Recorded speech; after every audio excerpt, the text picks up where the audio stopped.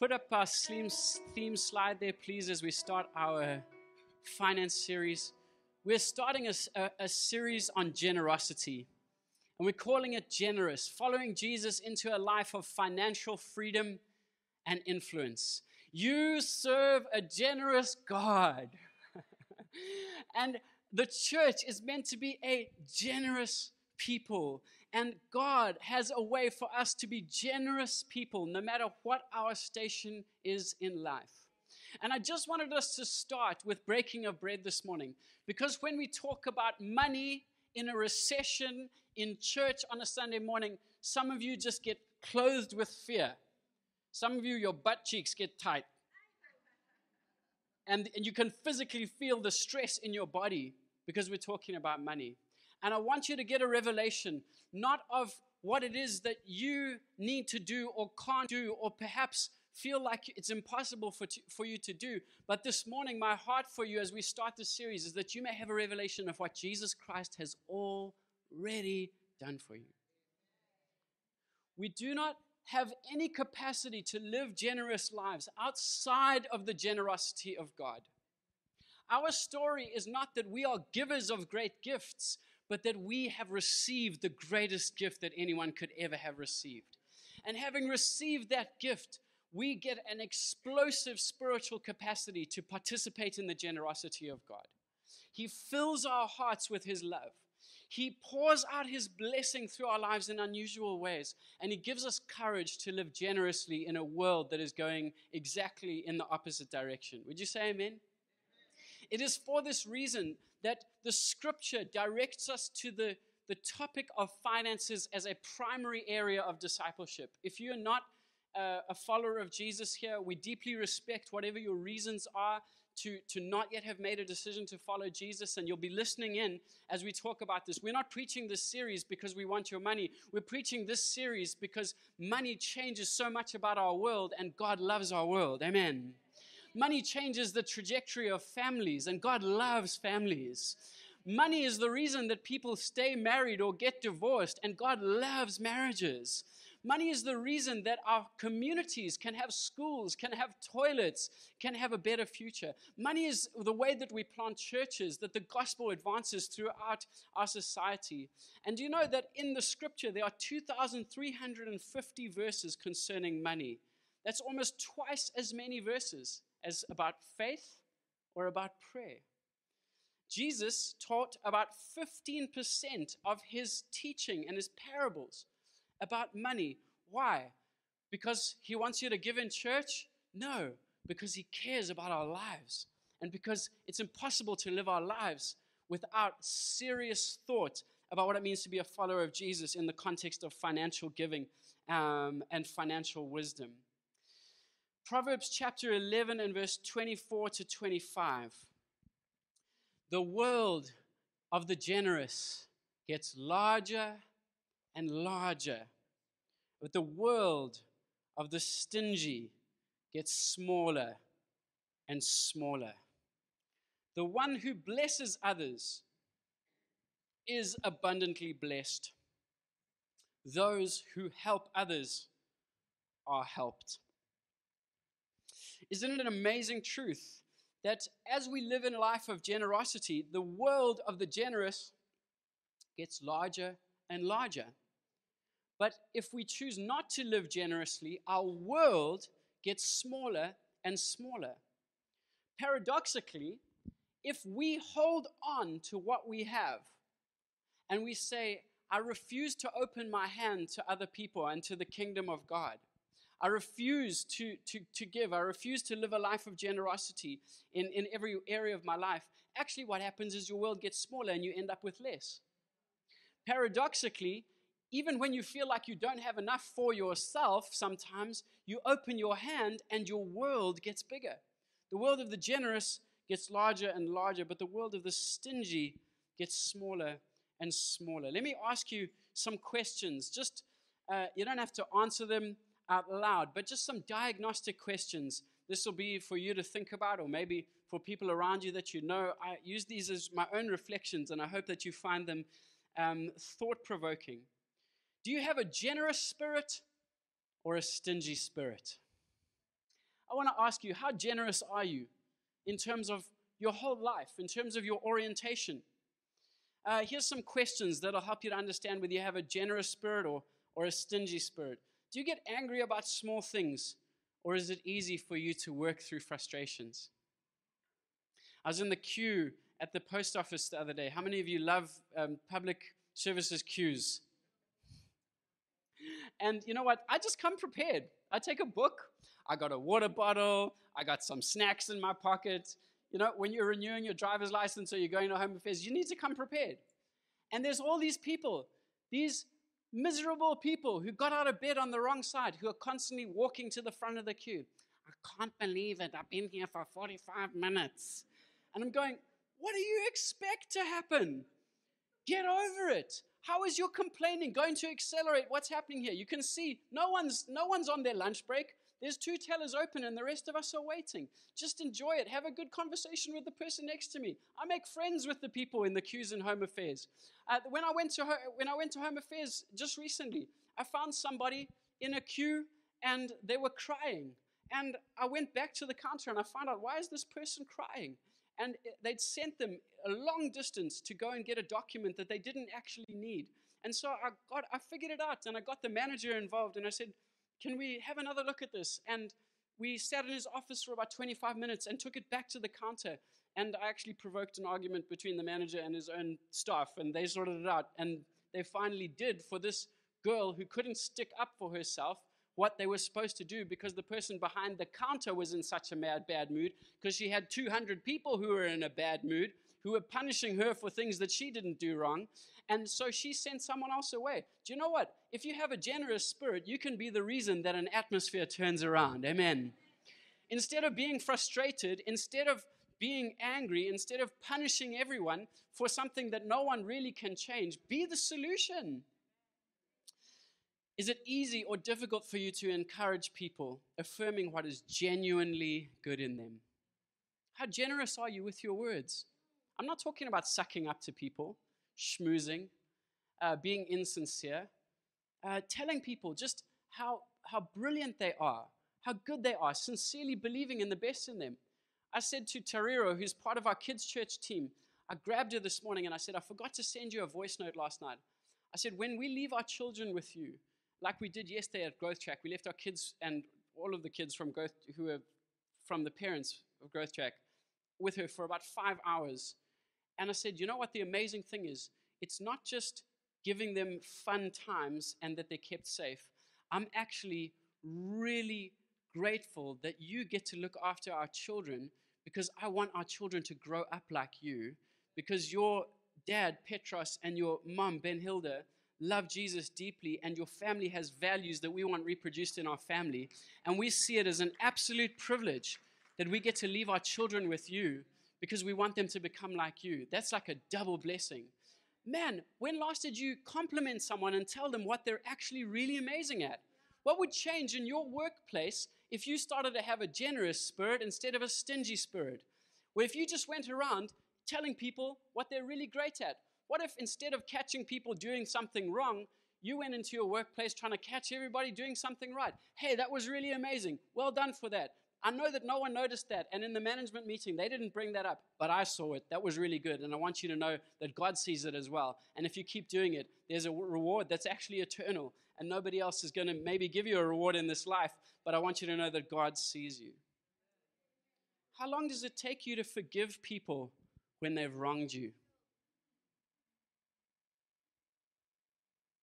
This is a tough one, isn't it?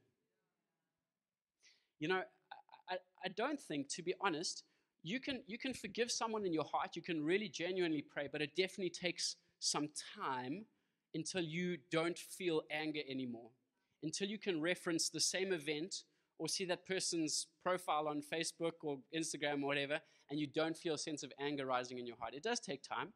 So with respect to you, if something's fresh, you may still be some months away from actually being able to feel good or being able to even greet somebody. Don't punish yourself, but keep going with that process. And by the way, if you want to be free from unforgiveness, it's very simple. It's not easy, but it's very simple. You just have to remember how much Jesus forgave you and what you did against Jesus. And when you compare what they did to you compared to what you did to Jesus and how he blesses you, that's the place that you get the power from. But I know some people who have been angry with people for 20 years. You know, my life was going really well until Cape Town in 1998. And you're like, 1998? I wasn't even born yet, you know? I wasn't even born yet. And you know when you have a friend that wherever you go, you know that they're going to tell the same story. And you're like, just whatever you do, just don't bring up Cape Town. In fact, don't show any photos of Cape Town. Don't say, even if you like Cape Town, just don't say it. Otherwise, none of us are going to have a good evening because it's going to come out. You know, I just want to let you know, like I just got to, and then the whole dinner party is all about this story. And they did this to me. And, I used to own this property and it was going here. And it was all, and just like, oh, get over it, man. There's another blessing coming for you. The losses of your past don't define you. There's a blessing that's bigger in your future. And God's covenant is good enough and big enough that if you'll just let it go, you can move into greater things. But if you're constantly living your life looking in the rearview mirror and binding everyone that's done wrong to you, you never become aware of the generosity of God. Is it exciting for you to use your time to serve other people, or do you feel imposed on? Is it exciting for you to serve other people, or do you feel imposed on? Our neighbor asked us to look after her cats. I don't particularly like cats. I got to tell you, I don't even know if they're made by Jesus. I feel like every other animal is made by God. Like in the beginning, God created the heavens and the earth and filled it with animals. And then the devil came and he's like, cats, Because cats are just rude. Cats have their own opinions about everything. Cats have no boundaries.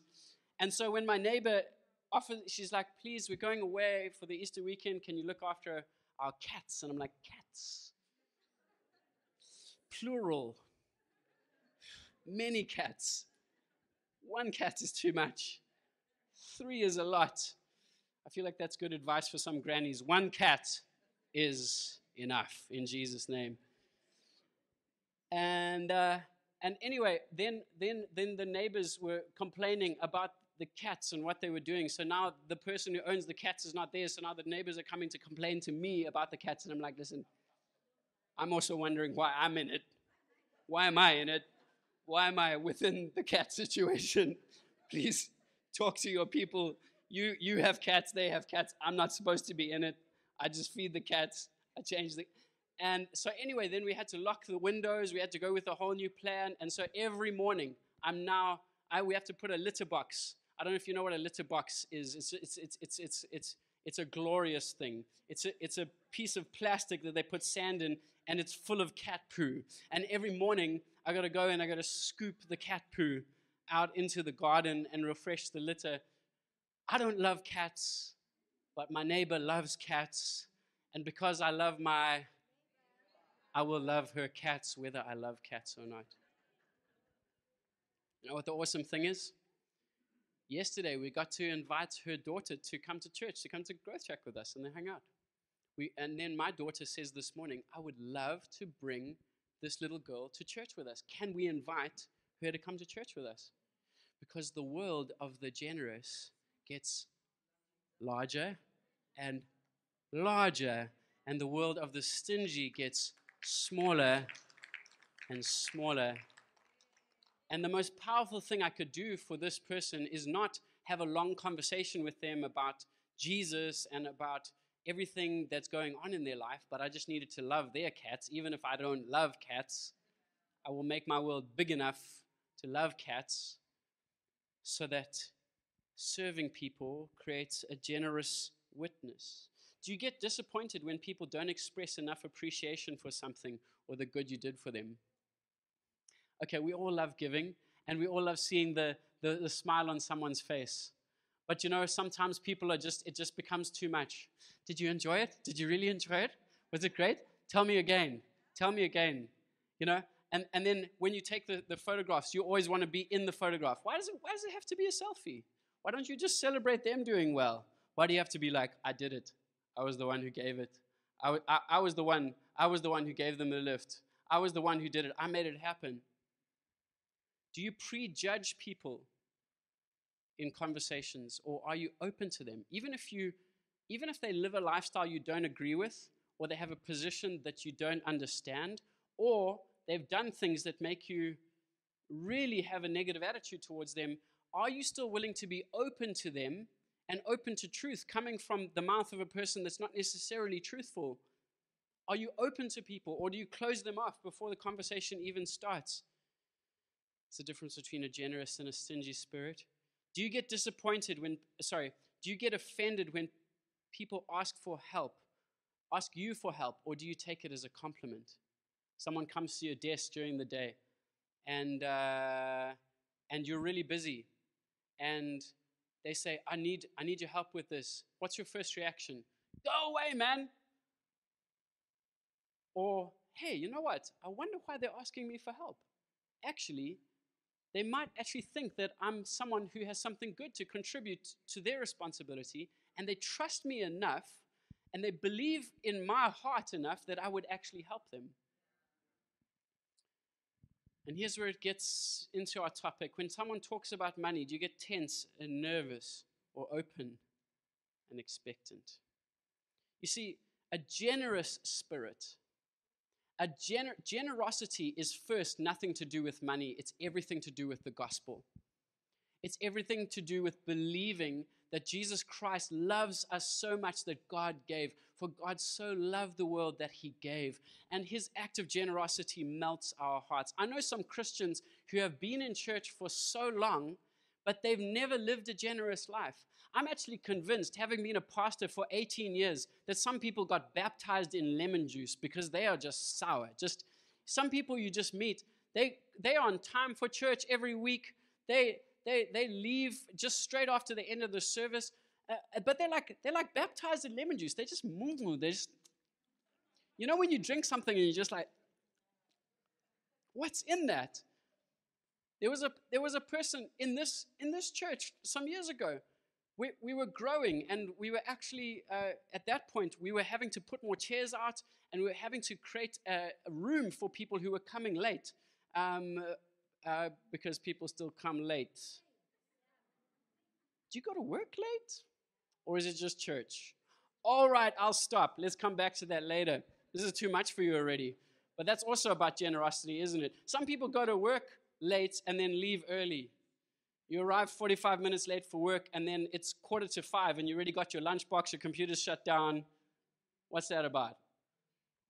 Anyway, we reserved the last 5 rows for people who were coming late, just because we wanted to be gracious and say, if you come early, come, let's make room, let's make a good atmosphere in the front, let's make room for people. And there were students coming in, there were young people coming in, there was a whole lot of people that were filling up the church. And she sat,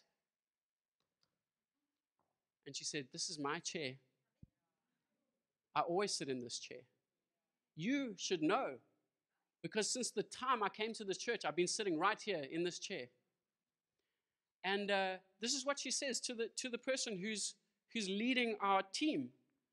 And I watched what was happening, and I said, go and tell her again. It's not about her comfort. Just explain to her. It's more than her comfort. It's about a mission. It's about reaching lost people. It's about creating room for other people. She says, I'm not moving. This is my chair. So I go and talk to her, and I say, first of all, please don't be rude to people who serve in this church. By the way, I've never seen you serve anywhere. Okay? But you don't have to serve somewhere. It's a pity, because you're missing out on the awesome joy of giving to other people your time. But please don't be rude to the people, and please do move. She says, I'm leaving this church, and I'm never coming back. I'm sometimes a polite person, and I'm also a little bit insecure, so I don't always say what I'm thinking. But I just smiled and said, okay. And I walked off. But what I was saying in my heart was, good, don't come back. I'm really glad that you're not coming back, because you're taking up room for someone who's hungry for God. You're taking up room for someone else in this church who's got a generous spirit. When they see someone new coming through the door, they want to embrace them. They want to help them. They want to do their best for them. This morning, someone's car broke down, and one of our team members said, we're not catching. I said, let's catch a Bolt for their family while the family members are serving. They said, oh, don't worry, I'll go and drive. I'll drive all the way to their neighborhood, and I'll pick them up and I'll bring them to church. I would rather have open seats in the house for a generous person to sit in than a stingy person who knows everything about the Bible, doesn't give, doesn't pray, doesn't sing, complains about the music, complains about the shortness of the skirts that the girls are wearing, complains about everything, and doesn't want to move from their seat so they can make room for someone who's hungry for God. There are some people who know everything about the Bible and nothing about Jesus. And they've been in church for years. And so I want to just challenge you today. This is my primary message here today is do you have a generous spirit or do you have a stingy spirit? And all of us, before we even talk about money, we are challenged by the gospel to grow in a spirit of generosity. I want to encourage you, wherever you're starting, God wants you to grow in a spirit of generosity, in the way that you talk, in the way that you treat other people, in the way that you smile, and of course, in the way that you deal with your finances. Here's Matthew chapter 6, and I've got 3 points for you. You still got some time together? We're going to do 3 points from Matthew chapter 6. Do not store up for yourselves treasures on earth, where moth and rust destroy, and where thieves break in and steal. But store up for yourselves treasures in heaven, where moths and vermin do not destroy, where thieves do not break in and steal. For where your treasure is, there your heart will be also. The eye is the lamp of the body. If your eyes are healthy, your whole body will be full of light. But if your eyes are unhealthy, your whole body will be full of darkness. If then the light within you is darkness, how great is that darkness? No one can serve two masters. Either you will hate the one and love the other, or you will be devoted to one and despise the other. You cannot serve both God and money. Therefore I tell you, Jesus said, do not worry about your life, what you'll eat or drink, or about your body, what you will wear. Is not life more than Gucci, and the body more than clothes? Look at the birds of the air. They do not sow or reap or store away in barns, and yet your heavenly Father feeds them. Are you not much more valuable than they? Can any of you, by worrying, add a single hour to your life? And why do you worry about clothes? See the flowers of the field grow. They do not labor or spin. Yet I tell you that not even Solomon in all his splendor was dressed like one of these. And if that is how God clothes the grass of the field, which is here today and tomorrow thrown into the fire, will he not much more clothe you, O you of little faith? So do not worry, saying, what shall we eat? What shall we drink? Or what shall we wear? For pagans run after these things, and your heavenly Father knows that you need them. But seek first his kingdom and his righteousness, and all these things will be given to you as well. Therefore, do not worry about tomorrow, for tomorrow will worry about itself. Each day has enough trouble of its own. This is God's word. 3 things. I want you to write 3 things down if you're taking notes. First of all, money follows God's mission. Everybody say mission. That's the most important thing. Money follows mission. Mission doesn't follow money. Money follows God's mission. Number 2, motives. Everybody say motives. What do you worship with your wealth? Sorry, that's the 3rd thing. And the second one is mindset. Mindset. Do you have a mindset of lack or abundance? Everybody say mission. Everybody say mindset. Everybody say motives. In the time we have left together, I want to talk about these 3 things. The mission that we live by, that determines everything. Our mindset, is it a mindset of poverty or a mindset of abundance? And our motives in terms of what we worship. Mission, number 1. Here's the key truth here. Money follows God's mission. Money does not follow you when you are chasing money. If you are chasing money, just put it up there again. Money follows mission. Money follows God's mission. If you don't, here's the thing about being a follower of Jesus. And again, if you're not a follower of Jesus, you're off the hook. You're just kind of listening into a conversation. But you cannot have a mission. You can't make your own mission. You can only be given a mission that is from God. And we have been given a mission to fill the earth with God's glory. We've been given a mission to proclaim the love and the power of our Lord Jesus Christ in all the earth. We've been given a mission to create a sustainable and beautiful way of life in which there is such a thing that is possible called human flourishing, where people are treated with justice and righteousness in this life, even though the system isn't changing as fast as we'd like it to change, and we'll never get it completely right, and the solution won't ultimately be political or social. The solution will be spiritual. Wherever we have influence over other people, we are to fill the earth with God's glory. I want to tell you something. If you are chasing money, you will never have enough. They asked Rockefeller, how much money does a person need? And he said, just a little bit more. Isn't it true? But if you're chasing the mission of God, God's resources follow you. I want to ask you a primary question about money, and we're going to talk very practically about debt. We're going to talk about budgeting. We're going to talk about faith. We're going to talk about the tithe. All of these practical things will come in times to come. But the primary thing that we're meant to be doing is saying, God, I want you, through my life, to express your generosity to others. That's the mission. That's the mission. When you come to my house, I may not be able to offer you Cooke, but I may be able to offer you a glass of Oros. And I'll do it in a clean glass because I'm generous. And I'll pre-prepare the water and make it cold because I'm generous. And I'll put it on a tray because I'm excellent. And I'll wipe under the tray on the table before I serve it to you because I'm a generous person and I serve a generous God. You see, we've mistaken generosity with a certain level.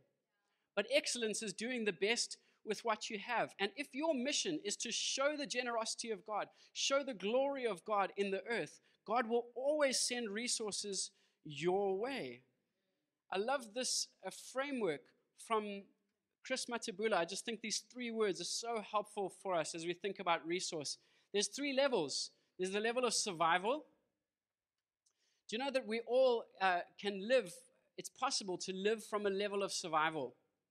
Survival says this: I just want to have enough money for school fees. I just want to make it to the end of the month. You know what it's like when you have more month than you have money.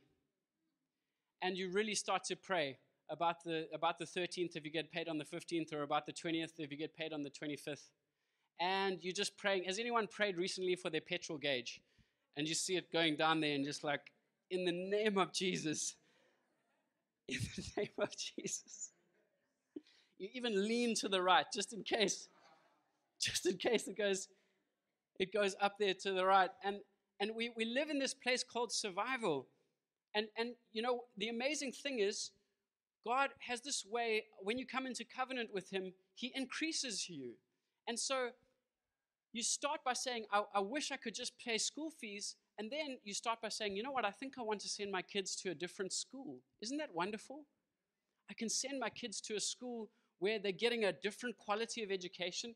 I even have some money for extracurricular activities. Isn't that wonderful? And we can say that that's success. Is there anyone that doesn't want the best for their children? Let's put up that word that's called success. Is there anyone that doesn't want their children to succeed? Just put it up there on the screen. Is there anyone that wants success, not just for you, but for the next generation? You want success. And so there's nothing wrong with wanting to be successful. But so many people who are followers of Jesus, we stop there at the success level, and there's another level that God wants us to live at. That's the level of generosity called significance. And significance says this. Significance says, now I'm not just struggling to pay school fees, and I'm actually able to send my children to a good school and pay for extracurricular. Now I'm trusting God that I would be able to send another kid through school that doesn't have money to attend school in the first place. Now I'm going to be part of a scholarship fund. Now I'm going to get some friends together and let's take a girl child who hasn't had a good education, and we're going to give her the best possible opportunity, because I got 4 or 5 friends who have gone up through a level of success, and it's going to cost us less than 6 or 7% of our income, and together we can change the trajectory of someone else's life. That's the greater blessing, isn't it? Yeah, that's clap worthy. In June, we're going to Zitulele. We've been invited. You can just throw a photo up there. There's a community called Zitulele just below Ganduli, south of Mthatha, and a hospital was started there in colonial times and has recently been taken over by an incredible team that has built it up. There's educational work happening there. There's neonatal care. They do things with free glasses. There's a church happening there. And we've got a friend from Cape Town who's recently taken over as the principal of the primary school. And she's asking us to come alongside her to send a mission team to help them with cross-cultural learning in their school, to help them and resource them.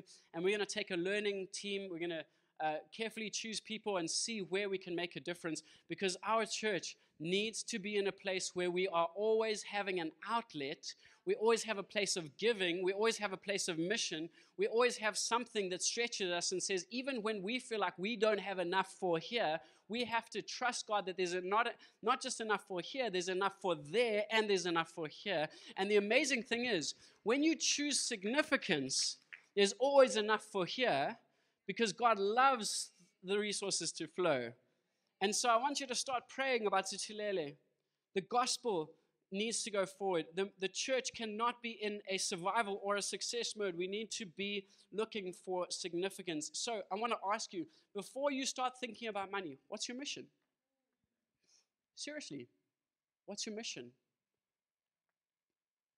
If you don't have a clear mission, you can be captured by an offer that's just money.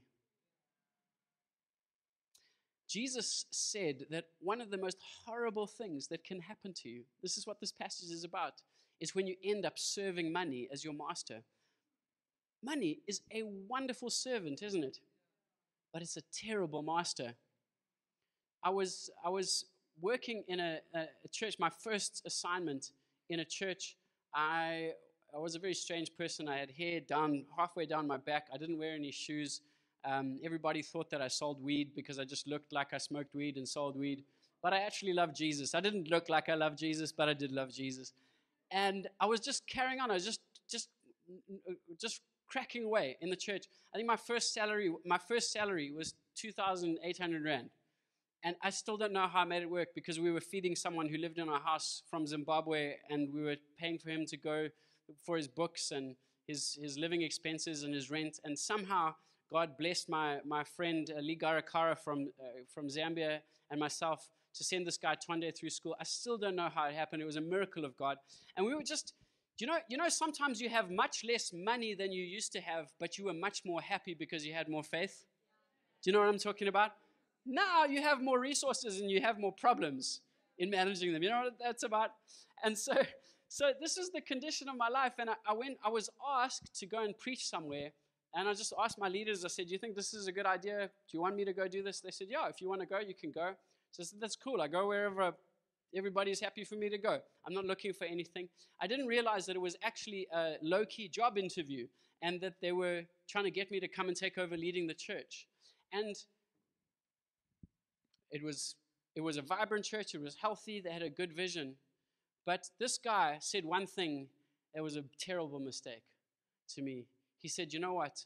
If you come and lead this church for us, you're going to have a better salary than where you're actually working right now. And I was 22 or something, and I just smiled, and I left it alone, and I never came back to him. But what happened in my heart was I said, you don't know the first thing that motivates me. You have no idea what my mission is. How dare you insult me by offering me more money to step out of the purposes of God for my life? Come on, somebody.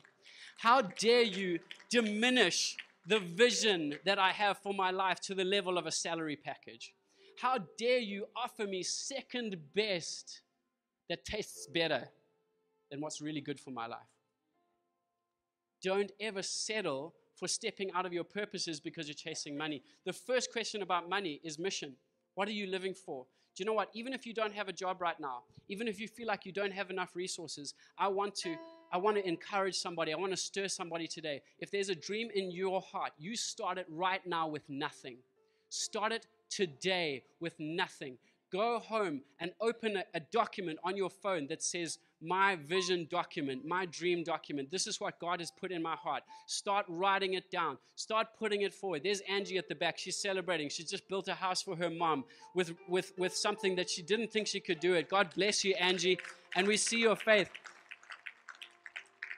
If there's something in your heart, start doing it with nothing, because God can do something with nothing. He created the universe from nothing. And we are meant to be people who live in a dispensation where God can do impossible things from nothing. But if we're sitting waiting for money, we'll never get what God has put in our hearts. You got to step out of the boat. You got to step out of the boat. You got to take a risk. You got to put something in God's hands. When Peter was called by Jesus, the water was there. And he saw Jesus walking on the water. The crazy thing about that story is not that Jesus walked on water. And I know if you're not a follower of Jesus, that's crazy in itself. But he was raised from the dead, so we'll let him do other things like that as well, right? Jesus is walking on the water. And that's not the crazy thing about that story. The crazy thing about that story is that Peter looked at Jesus and said, that looks like fun. Do you know, when we follow Jesus, there are things that just are creative ideas in our minds, in our hearts. And we have this instant reaction. You're not praying about it, but you just see an opportunity, maybe in business, in a market, maybe in education, maybe it's a smartphone app, and you just have a creative idea, and you just think to yourself, that looks like fun. I want to ask you, what is it that's stirring in your heart where you just say, that looks like fun? Maybe you haven't realized that that's the voice of Jesus calling you to do something great in this world. That looks like fun. That looks interesting. I'm curious about that. I think that could make a difference in this world. I think that could bless somebody. That looks like fun. Peter looks at Jesus walking on the water, and he says, that looks like fun. Here's a Simbarashe in the middle row. He's actually baked some scones that we're selling after the service. For $15 at the end of the service, you can buy a scone and a cup of tea, or a scone and a cup of coffee. Isn't that great? Really great. And by the way, every woman in this house who is single should marry somebody who bakes scones like Simbarashe in Jesus' name. Relationship goals. # relationship goals. Simba was working he was working in a volunteer tutoring organization, and he noticed these people are really passionate. I'm sorry if I messed your story up. He noticed these people are really passionate, so he started to take notes. Why are all these people willing to give their time generously to volunteer? So he started asking them questions, and he started writing down their response. And because he's an analytical person, he knows how to do research. He has a master's degree in microbiology. Analytical mind. Starts recording in good scientific ways, doing good research about why people want to volunteer. Just for fun, just because he's curious. He looks at the water and he goes, that looks like fun. And starts collating that. And then he says to himself, I've always wanted to visit Durban. I've never visited Durban. And so he sees on the internet, there's an advert for a conference for abstracts about volunteer organizations of this kind. So he says to himself, I know how to do academic research, and I have the data already. Let me just write a paper about why people volunteer. He writes the paper. They invite him to the conference to present his paper. He gets a free trip to Durban.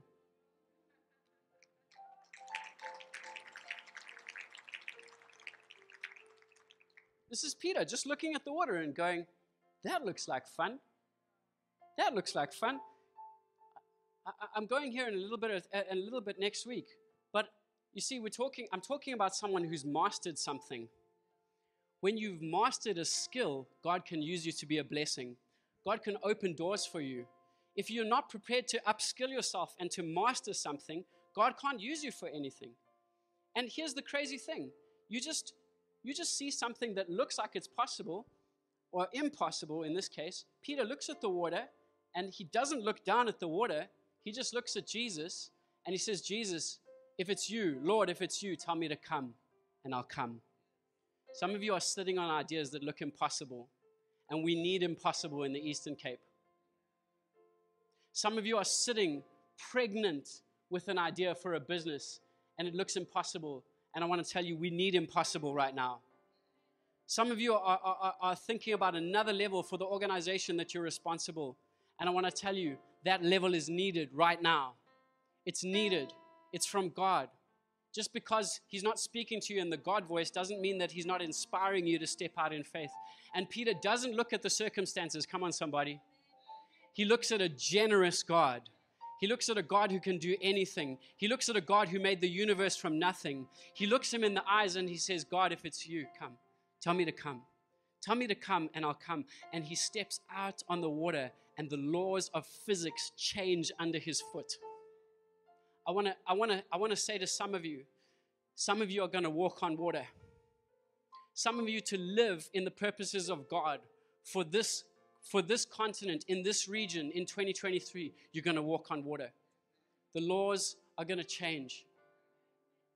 The laws are going to change. There are economic laws that govern our country. There are economic laws that govern our world, but actually those are all underpinned by spiritual laws where there's a kingdom of darkness, of greed, where people are mastered by money. But if you will decide that money is not your master, but Jesus is your savior and he is your master, if you will stop following and chasing money and you will follow him, the laws will change for you. You will live by a different law. You will live by a law that brings in prosperity into the Eastern Cape. You will live by a law that brings in a blessing into the Eastern Cape. You will live by a law where what you are responsible for will be blessed and advanced in Jesus' name. Do you know it says of Joseph that when he was in prison, everybody got blessed in the prison.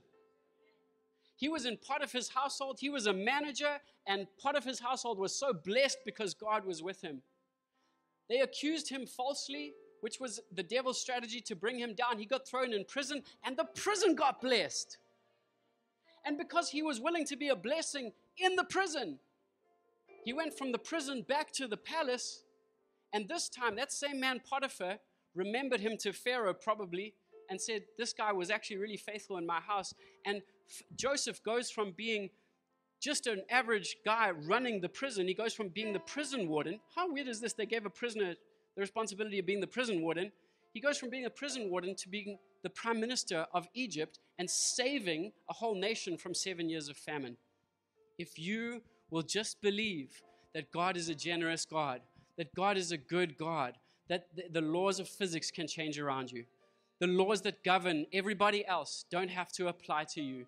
You can enter into a big world. My time is gone. I want to ask you to stand to your feet.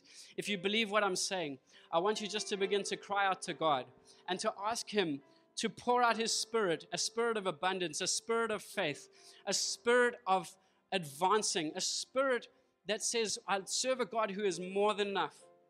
I don't serve a God of lack. I serve a God of abundance. I don't worship what the people around me worship. I worship God. I don't worship money. I worship with my money. Would you just offer yourself to him right now?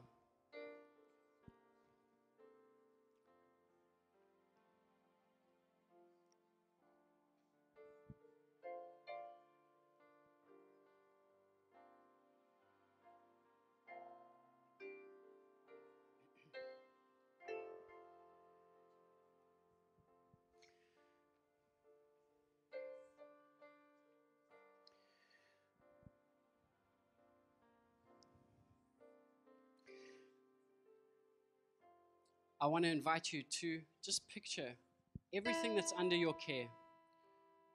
By that I mean all of your resources, everything that you have. And I'm asking you to look inside all of the resources that you have inside of you.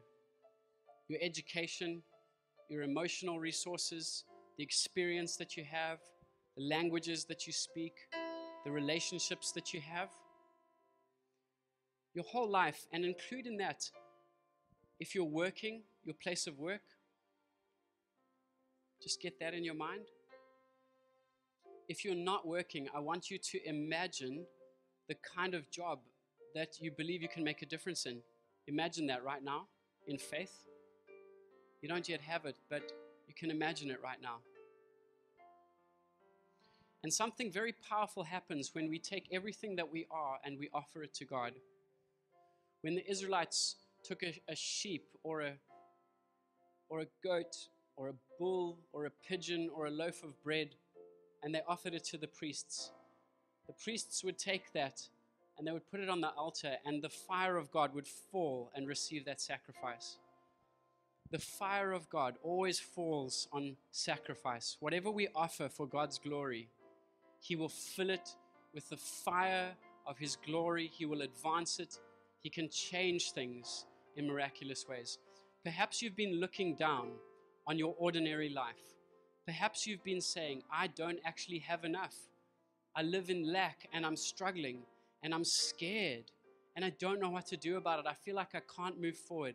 I want you in faith right now to just hold both of your hands in front of you as if you're holding all of this, your life. Just as your eyes are closed, hold it in front of you. And would you just offer it to God right now? Maybe you want to open the palms of your hands and say, I'm not holding this tightly anymore. I'm giving it to you. I'm offering it to you. I'm offering it to you.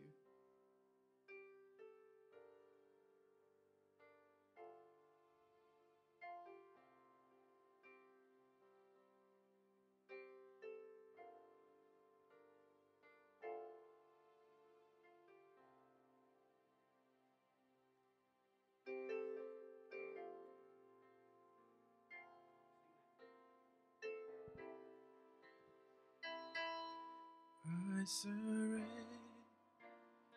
all to you. Everything I give to you, withholding nothing, withholding nothing. Let's join Him. I surrender. I surrender all to you. Everything, Lord, everything I give to you, withholding nothing, withholding nothing, withholding nothing, withholding This is so powerful. Let's sing it again. nothing, withholding nothing. Lord, I surrender all to you. Everything, Lord, everything I give to you, withholding nothing, withholding nothing, withholding nothing, withholding nothing, withholding nothing, withholding nothing, withholding nothing, Lord, withholding nothing. I give myself away.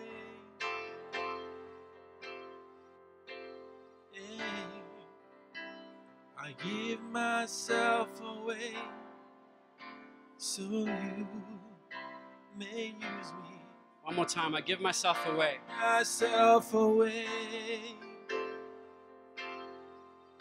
Lord, I give myself away. I give myself away so you may use me. Jesus has withheld nothing from us. Come on, let's offer ourselves to God. Just pray for your ordinary life. Dedicate it to Jesus. Believe that the best is yet to come. Believe that your future is absolutely wonderful. As He has withheld nothing, He withholds nothing from us. Withhold nothing from Him. Offer yourselves to Him. Offer your life to Him. Now, God, let your fire fall on the sacrifice that is offered by your people. Let your glory fall on what we offer you today. Let the power of God be felt in every home, in every household. Let the prosperity of the kingdom of God follow this offering now in Jesus' name. Let these prayers that are prayed result in things that lift up the community around us. We refuse to be in survival mode. We refuse to settle for success. We choose significance in Jesus' name. We offer you everything that we are to produce a life of significant influence in the kingdom of God, that others will be blessed, that others will have hope, that others will know God, that others will experience justice and righteousness in this lifetime. In Jesus' name. In Jesus' name. And everybody said, amen. Amen. God bless you. I hope you're going to come back next week with a friend. That's also part of generosity. Invite someone to the house of God.